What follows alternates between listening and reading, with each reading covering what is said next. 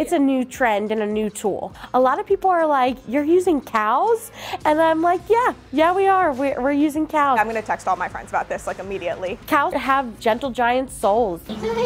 They want to be loved on, they're curious, they're lovable. I call them my pasture puppies. It's a really unique experience. I don't think there's anything else quite like it. When's the last time that you've got to like hang out with a cow? A lot of people come out because they've never had experience with a cow. They've never gone beyond the fence. It's amazing. I'm so happy. I don't know that I have exactly the words. I love to watch everyone else enjoy them because I know how much they fulfill me.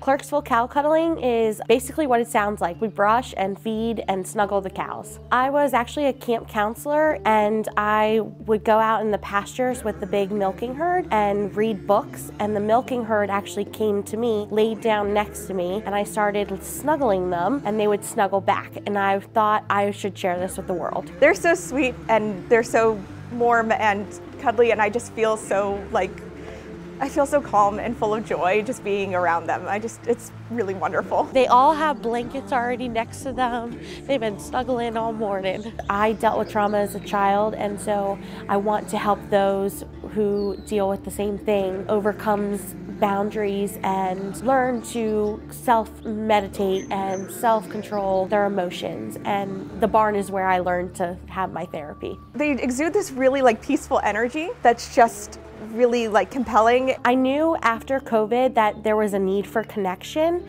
and animal-human bonding was so important to me. I love animal-assisted therapy activities, and I wanted to provide that for others. It's like hugging a giant dog. These guys have been socialized since they were 3 weeks, 5 days old. This is all they know. They love it, and they don't want to do anything else. When they see people who walk by and aren't coming into their paddock, they're mooing at them like, why aren't we being friends? We have a few different personalities. We have Crackle, who's the head of the herd. He expects everyone to behave like a gentleman, even if he doesn't have to. We have Crunch, who is a big softie. He loves to lean into cuddlers and put his whole body weight into their side. And then we have Captain, who's also a big lover. He came from a home that he wasn't touched, so it took about 3 months to tame and docile him, but now he's obsessed with his job. It's just a nice outdoor experience that a lot of people, especially who live in urban areas around here, don't really get to experience as much, and it's a good way to get outside and get some hands-on experience. You deserve that cow hug. From the beginning, I explained that animal play for cows is headbutting, and so these guys are trained, of course, not to, but that of course could still happen in the session. So I want people to be alert 24/7 when they walk into these paddocks with us. From there, I tell them that we will get acquainted with the cows with maybe a few treats or with brushing, and then the cows will choose whether they want to lay down in the session or if they want to be standing, and then if they